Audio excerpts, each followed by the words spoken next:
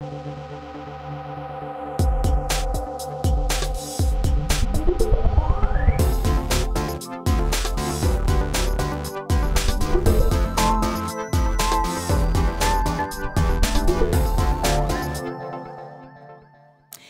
and welcome to Tech24. I'm Julia Seeger. In this edition, we tell you all the different ways in which the cosmetics industry is embracing technology as it attempts to attract a new wave of digital natives. From advanced facial mapping to augmented reality, we highlight the market's greatest disruptors. Plus, we test a myriad of connected objects that will help you analyze and take care of your skin in a digital way. Technology and beauty may seem like unlikely bedfellows, but L'Oréal, the largest cosmetics company in the world, believes they are a perfect match. Over the past few years, it has undergone a major digital transformation, and part of it was to invest 100 million euros in a global hair care research center near Paris. Scientists there have access to the most advanced technologies to help them design and create the products you and I will likely use tomorrow.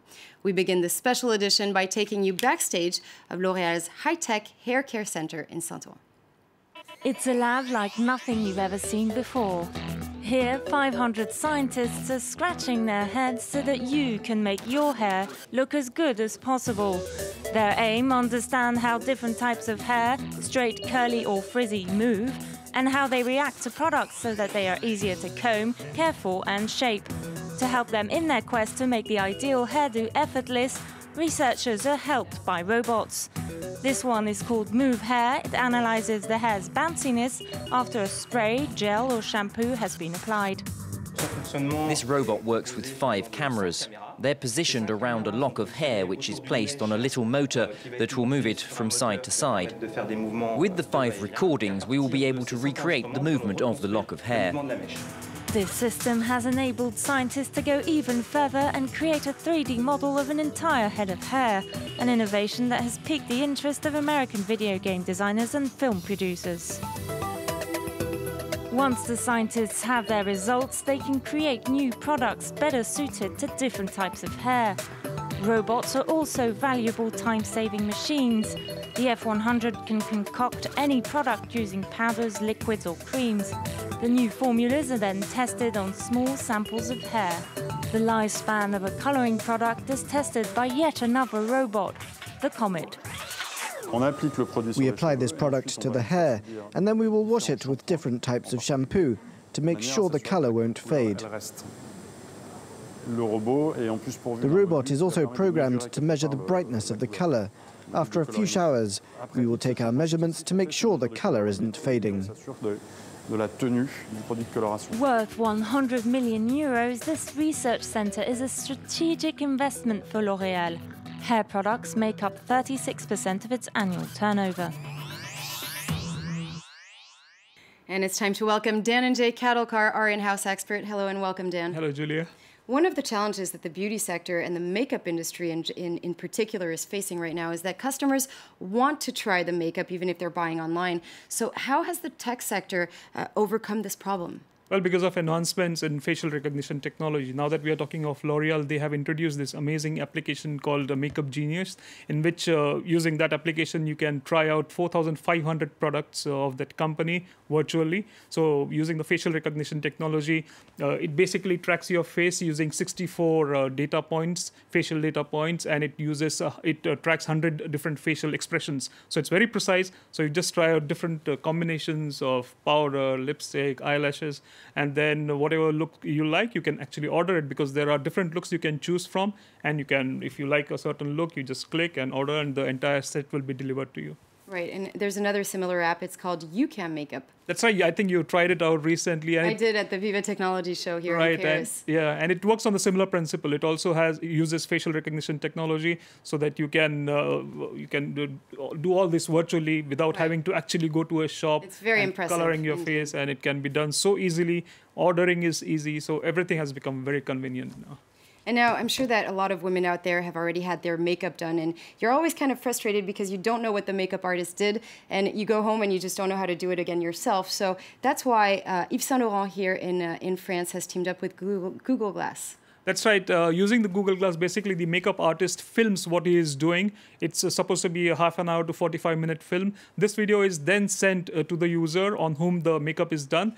Now, watching that film, the user can not only recreate the makeup, but they can also use techniques not only for one particular makeup, but in the future. So they can get a perspective on how professionals work and generally improve their makeup skills.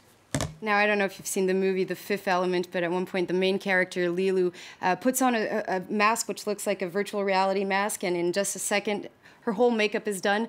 Now this technology actually exists. It's from Ferrero. That's right. I mean, I think among all the gadgets, this has to be one of the most impressive gadgets. All you have to do is select a picture through the app, upload it, and you go and there's a desktop like device with a big hole in the middle. So all you do is you put your face there. Now, this device called Moda, it also uses facial recognition technology, but at the same time, it acts as a 3D printer. So it prints different makeup products like powders, eyelashes, and the makeup is done instantly. It's in 30 seconds. So you just put your face, and the makeup you choose, it's on your face. Right. Eyes, lips, foundation, everything.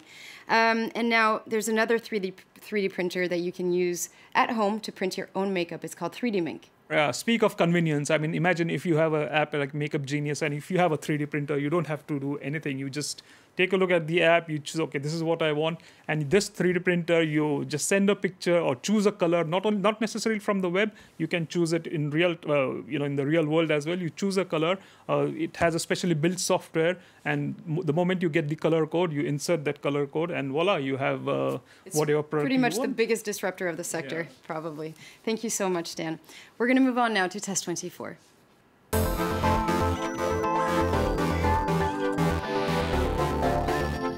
And Dan here is going to tell us how to take care of our skin by using a fully personalized, connected, multifunction, and easy-to-use mask.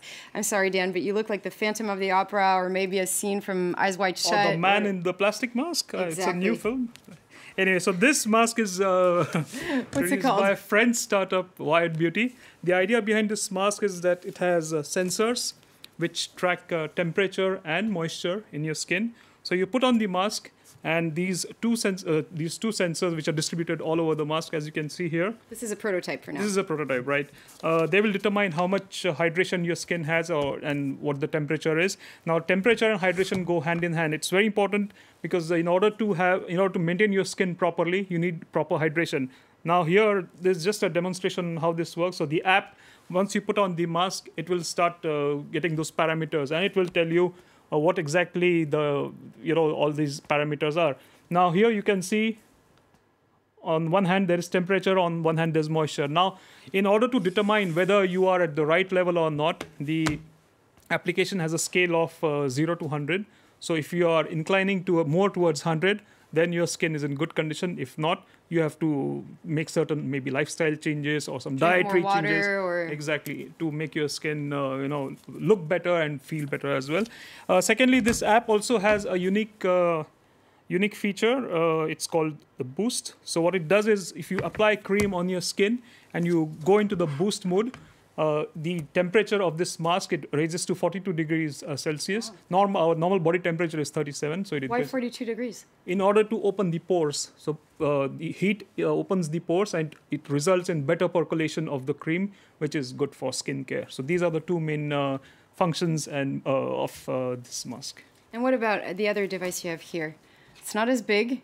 It is also it has also a similar function. It also measures moisture in your skin. It also measures the temperature. It measures the pigmentation. It measures oil activity. Right? It's called Oku.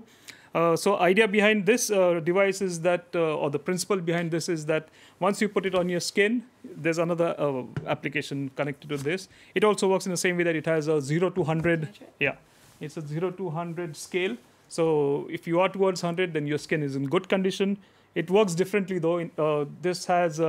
This measures the reflection of light. Whatever light that goes through your skin, it measures that reflection, and it has its own source of light.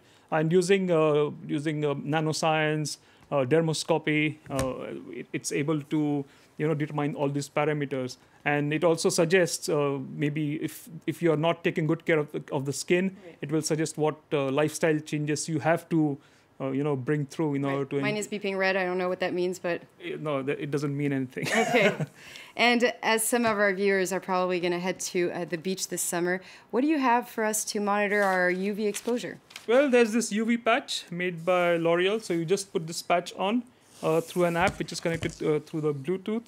You get to know what kind of ultraviolet radiation your body is exposed to. So, for example, this is essentially it traces through chemical reaction. What happens is if there's extra more UV, then there's a color change, and through the app you take pictures of this patch. It's essentially like barcode. You take pictures of barcode. The color change is not so distinguishable, but through the app, the app basically senses it. And once you take the picture, the app will suggest whether the UV is too high or if it's okay. And then, depending on that, you apply cream. Depending on the level of ultraviolet exposure. And now, the company Wired Beauty that created the mask, the first mask we saw in the test, it also created a sort of UV patch. This time it's called Heliosense. Right. Instead of putting this patch on the skin, the Wired Beauty's patch, you can attach it to the collar. And here, instead of taking... So it's a wearable. It's a wearable device. And instead of taking pictures, which can be annoying, like you have to take pictures after every 30 minutes or 1 hour, you don't know what's going on. It has a little line of LEDs. So if there is more UV, the LEDs start blinking. So by just looking at the LEDs, you can know whether if the UV level is safe or not. And that tells you if you need to go hide in the shade or not. Thank you so much, Dan. Well, that brings us up to date on how technology is changing all the sectors of beauty, from hair to makeup to skin. Hope you enjoyed the show, and see you next time.